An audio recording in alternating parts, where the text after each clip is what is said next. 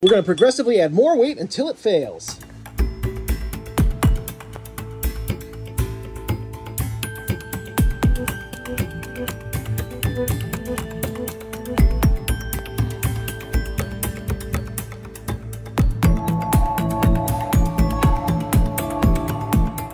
Today we're challenging print strength with a real-world test. We'll attempt to get to the bottom of a fundamental 3D printing tip with a practically impractical mess of an experiment, featuring a 3D printed spool roller and an unfortunate failed print. Whether you're a 3D printing beginner, a journeyman who's looking for some new tips and tricks, a pro who thinks they know the outcome of this experiment, or just someone who wants to see something get demolished, this video is for you. Come on, let's go.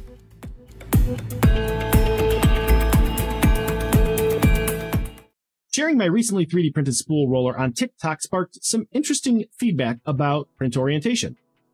A universally accepted tip for all 3D printing enthusiasts is that layer lines are one of the weak spots of the print, meaning that it's best to rotate your print so that the layer lines are being compressed when force is applied, opposed to that force working to break the layer lines apart. For example, this 3D printed support for my chair is in the proper orientation. The force of me sitting on the part compresses the layer lines together. So the risk that those layers will separate is zero.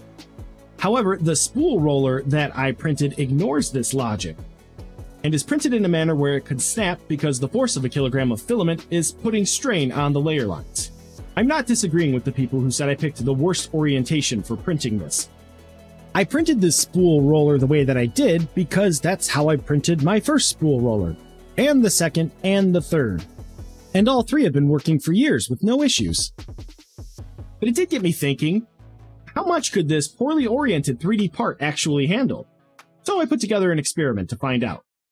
We're not just testing a roller, we're diving deep into the importance of print orientation, a crucial part of 3D printing. I set up a test that's fun, educational, demonstrates what happens when you challenge the norms of 3D printing, and is also a little dangerous and stupid, so don't try this at home. I printed another spool roller using the same print orientation, same print settings, and same cheap PLA as the original roller.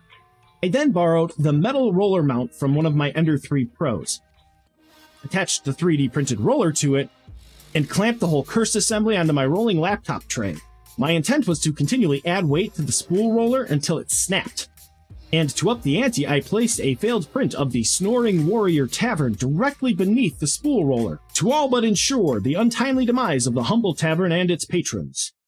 Being the Herculean pinnacle of male physique that I am, it's only natural that I had weights laying around. However, they didn't fit over the spool roller, so I had to tie the weights to a luggage strap and then place that on the roller. The strap is rated to 500 pounds, but I can assure you right now that we don't come close to that limit. I started with a puny 2.5 pounds, which is just over a kilogram of weight. So I wasn't surprised when the spool roller held that weight easily. From there I doubled to 5 pounds, then 7.5 pounds, and then 10. I gently put the strap of weight around the spool roller, give it a minute, and when it didn't snap, remove the load and add more weight to it.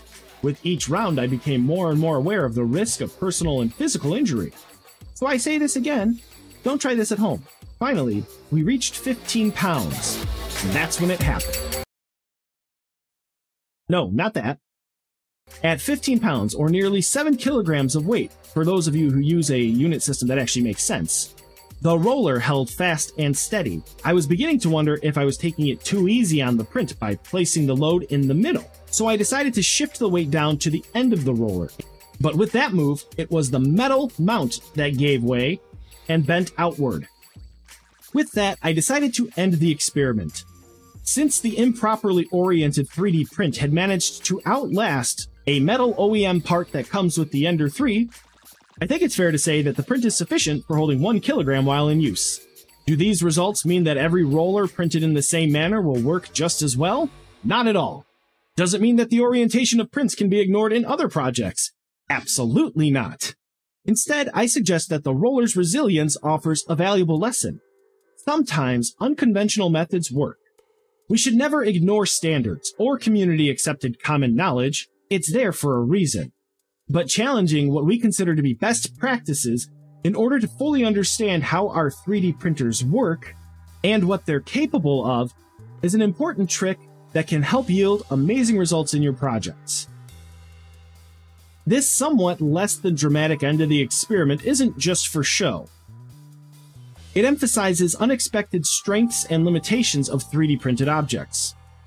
With that said, you should always test your prints beyond what you think they can handle. As for the Snoring Warrior Tavern, well, I mentioned at the beginning of the video that we were going to demolish something, and when it comes to the internet, you can't hint at something like that and then not deliver. I loaded up the luggage straps once more, this time to 50 pounds. I summoned the strength of all the Snickers bars coursing through my body to lift the load, and then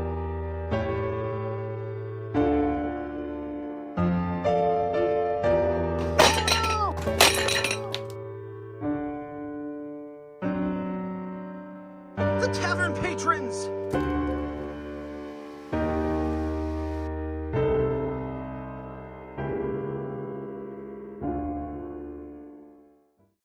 Today's experiment sheds light on the nuances of 3D printing from orientation and material strength standpoints. Even though this was in fact the worst possible orientation to print this part, I think these results are useful whether you're a beginner in the space or someone who's been here for a while. Kind of like a nice little reminder that the learning never stops. If nothing else, it serves as a reminder that we should question absolutely everything that we've been told, run our own experiments, and never accept an answer at face value. If you're looking for more tips, tricks, and deep dives into 3D printing, you are in the right place. Share your thoughts, questions, or what you'd like to learn next in the comments. And if you found this video helpful, give it a like and subscribe for more 3D printing projects and adventures, as we all work together to become masters of 3D printing. Keep pushing the boundaries of what you can create. My name is Kyle, thanks for watching, see you in the next video.